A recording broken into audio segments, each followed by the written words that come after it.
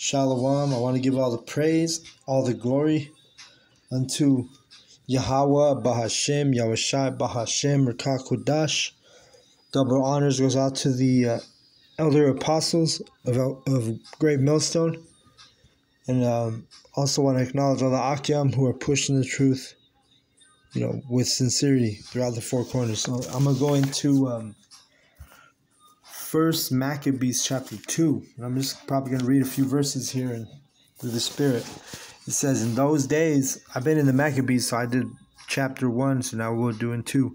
It said, in those days arose Matthias, the son of John, the son of Simeon, a priest of the sons of Jorib in Jerusalem, and dwelt in Modin, which I got a little note here. It says Modin is northeast of Jerusalem. So anyway, and he had 5 sons, Joanan, called Cadus, Simon called Thasi, Judas, who was called Maccabees, Eleazar called Avron, and Jonathan, whose surname was Aphis. Where we at? Let's see. Verse 6. And when he saw the blasphemies that were committed in Judah and Jerusalem, he said, woe is me, wherefore was I born to see this misery of my people and of the holy city, and to dwell there when it was delivered into the hand of the enemy, and the sanctuary into the hand of the strangers. You see, so the men, they rose up. Their mentality was like they hated seeing their people committing all the abominations that they were committing because they had made the covenant with the heathen. So you had men who stayed righteous no matter what, the heathen, and they always come into the repentance. They come into the understanding, the truth of Yahweh B'Hashem Yahushai, the remnant. Right? Let's say KJV. Let me see this. It's like, yeah, but let's go. Let me grab this verse.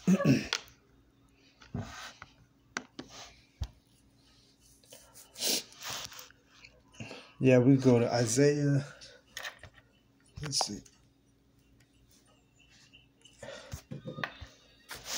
Because this is the remnant, right? The men who these Maccabees, they're in those days, in that time, these guys were the remnant. So let's get it real quick. Let me turn this up a little.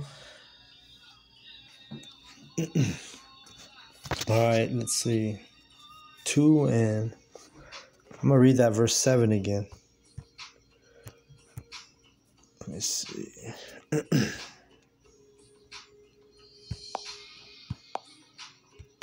It says, and he said, woe is me, wherefore was I born to see this misery of my people and of the holy city, and to dwell there when it was delivered into the hand of the enemy, and the sanctuary into the hand of the strangers. Talking about the Jerusalem, talking about the temple. It was being occupied by these heathen, by the Edomites, where they were changing up I'm gonna wait till we get to there. Chapter 3 will get heavy, because I'm in the Lord's will. I'll just go through the Maccabees, But anyway, right here you have the Maccabees. His mindset was, hey, he didn't want to see his people in the state that they were in, just like here in Babylon. We see the state of our people right now.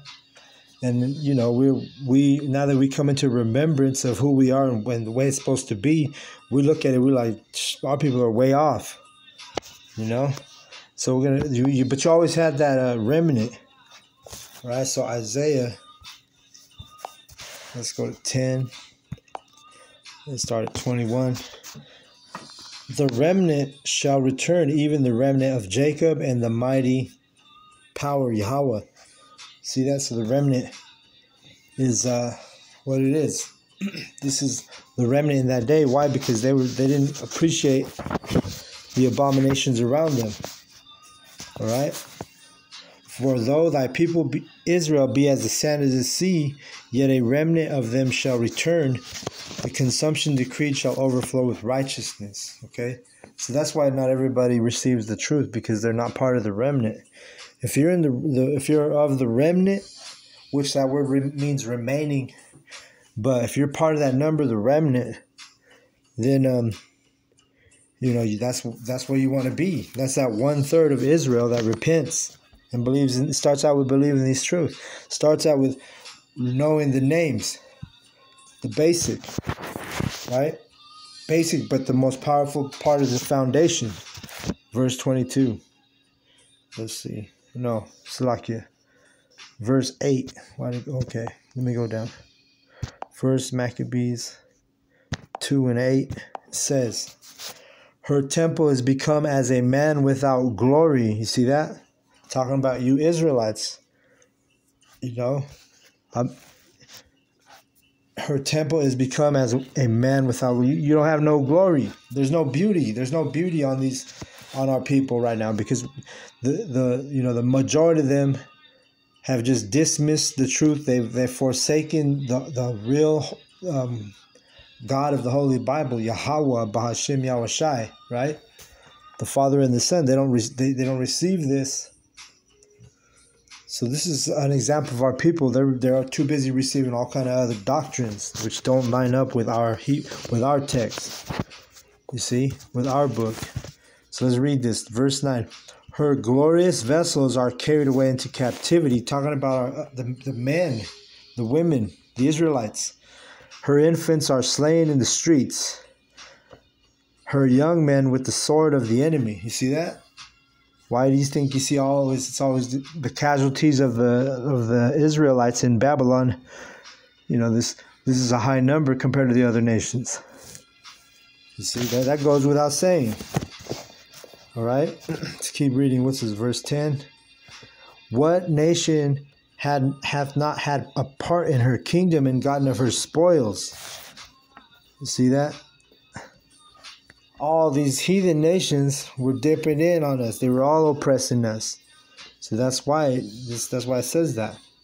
That's why all the heathen nations are going into slavery, but Esau, Edom is going into the hardest, the most extreme slavery in the kingdom. Right? So let's keep reading. Verse 11. All her ornaments are taken away of a free woman. She is become a bondslave. And so we are. Remember, Jeremiah 6:2. The reason why it says she has become a bondslave is talking about all of us.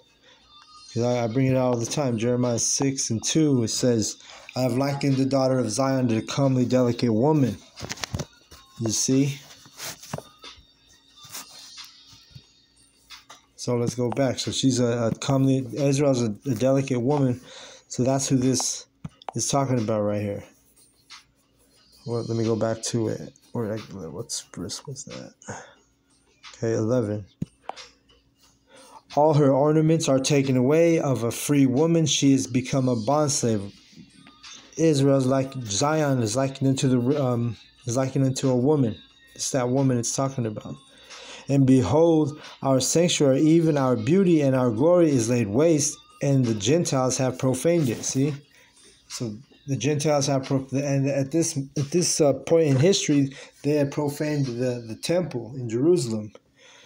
But, they also, are having their hand devouring our people, profaning it like that also, because they devour our people because back then, even our people were going off, right? They were making covenants with the heathen.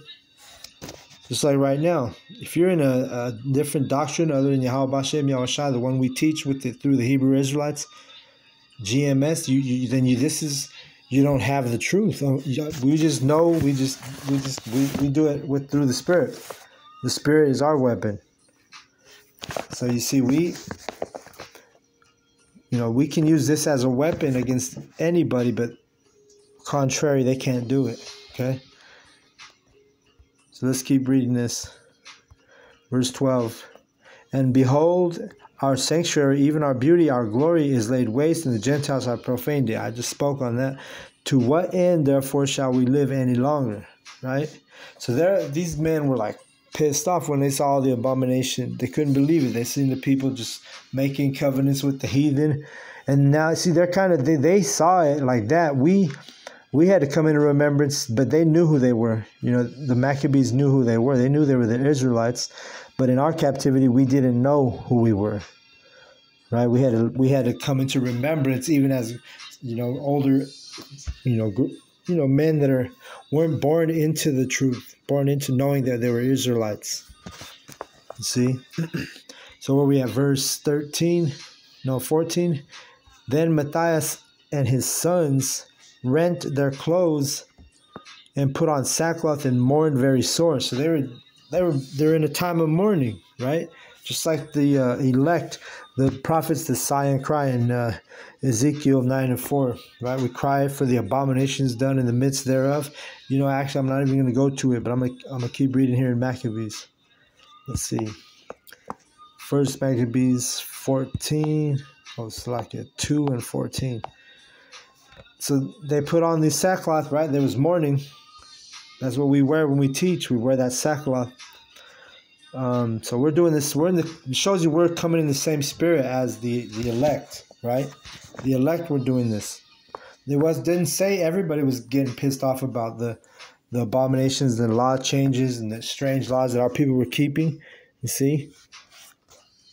And then now, you know, like I said, we always said, just fast forward how much worse right now are our people. You can't even tell them the names without them being offended. Verse 15, in the meanwhile, the king officers, such as compelled the people to revolt, came into the city, Modin, to make them sacrifice. You see that? So they was coming after him. Because they're the remnant. That's how they always do it. They're going to come after the remnant of this time. You see? Let's keep going. Nothing new under the sun. That's what, let's get that real quick. Because these Edomites, everything, history repeats itself. Why? Because it's the same spirits coming back and forth. Let's see. There we go. Ecclesiastes 1:9, the thing that hath been, it is that which shall be, and that which is done is that which shall be done, and there is no new thing under the sun. So there's no new thing under the sun with the spirits of all the nations, and even our people, right? We're coming, like I just told you, the men in the truth, we're coming in the spirit of these brothers, the Maccabees, the group, right? Let's read it. Let's see, verse 1, 2, and 15. Or no, wait, let's see. 16. And when many of Israel came unto them, Matthias also and his sons came together. Mattathias, I said it wrong. Then answered the king's officers and said to Mattathias on this wise, thou art a ruler and an honorable and great man in this city, and strengthened with sons and brethren. All right. Let me see. Now therefore come thou first and fulfill the king's commandment, like as all the heathen have done. See, so they're the king's officers is like, hey, you guys need to do what everybody else is doing. Get with the program. Just like Esau Edom, when he comes at us, when he starts to mandate his RFID, he's going to come in this same spirit right here that he's talking. He's telling the elect, saying, hey, you need to take this commandment. You need to, sell out. You can't keep your laws no more. The Esau that's what he was telling you. That's how you became a Gentile. That's how our people became Gentiles. Because all of a sudden, now they, it was just, you guys were off. The heathen, you 2/3 walking the way of the heathen. Right? You don't thinking about Yahweh Hashem Yahushua. You're thinking about all kinds of other things that has nothing to do with the truth. Now therefore come thou first and fulfill the king's commandment, like as all the heathen have done. Yeah, see, look at that. I'm gonna highlight that. I'm surprised it's not already highlighted in my book. Let's see. So shalt thou and thy house be in the number of the king's friends, and thou shalt and thy children be honored with silver and gold and many rewards. See, they're trying to sell them, bribe them, trying to offer them money and stuff. That's Esau Edom for you, man. What do you think he does with those soul contract celebrities, What does he do with that? The same thing he's doing right here, saying, bribing them, trying to bribe them. Tell him he's going to pay him and stuff, and give him rewards and honors. But see, the remnant, we're supposed to worry about the honor of Yahweh Hashem Yahushai, not the commandment of men, right? Verse 19, it says, let me see here. Then Mattathias answered and spake with a loud voice, though all the nations are under the king's dominion, obey him, and fall away every one from the religion of their fathers, and give consent to his commandments. See, this is what they're asking everybody to do, for them to be one nation. That New World Order spirit. Right? That's the same thing they were doing back in the Maccabees. They had that New World Order spirit on them. Why? Because it's nothing new under the sun. These are the same Edomites who are reincarnated, who are doing it right now. All right, let's see. Where we at? Verse 20. Yet will I and my sons and my brethren walk in the covenant of our fathers. You see that? That's what we're doing. We're saying the same thing. We're saying, you know what?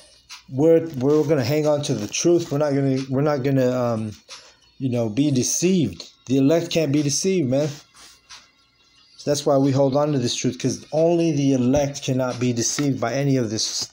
What we're around us right now, these abominations, everything here in Babylon, it's only about the elect. The elect can, the Lord puts a spirit on the elect to actually be able to believe this truth and also understand it through the prophets. Verse 21, the Most High forbid that we should forsake all the laws and ordinances. See, so that's what they're on. He's like, are you kidding me? We ain't going to just let the laws of Yahweh Hashem Yahushai go. You see, that's the spirit that we're practicing to be in. Just like these examples in the scripture, we have examples to how we should have been. Like when you read it, you're like, oh shoot, we're that same spirit as our forefathers. See that? Worried about Yahweh Hashem Yahushai's laws and ordinances, right? Like he just said. He says, verse 22, we will not hearken to the king's words to go from our religion either on the right hand or the left. So he was getting like, no, we're going to keep it real. We're going to stay with Yahweh Hashem Yahushai. We ain't consenting to your religion. In that day, they would be considered rebels, right? The Maccabees were rebels. You see that? That's really what they're going to put that label on us, because we're doing the work of Yahweh Hashem Yahushai, just like our forefathers here that we're reading about. Well, let's see. Hold on a second. Verse 22. We will not hearken to the king's words to go from our religion either on the right hand or the left. You see that? They weren't trying to hear Esau's laws, man. That's the same spirit we're in. We're not trying to do your wicked inventions. I'm not even going to say what they are because I don't want to get this video taken down. But see, you can't deceive us, so we're going to stay away from that stuff if we're the elect. And you know what? This is a long chapter, so Lord's will, I'm going to go back in on it. But with that, I want to give all the praise, all the glory, all the honor unto Yahweh, Bahashem, Bahashai, Bahashem, Kakodash. Double honors goes out to the elder apostles of Great Millstone for teaching me the truth. And I also want to acknowledge the Akim who are pushing this truth with sincerity throughout the four corners of the earth. Shalom to the elect. Keep pushing, brothers, and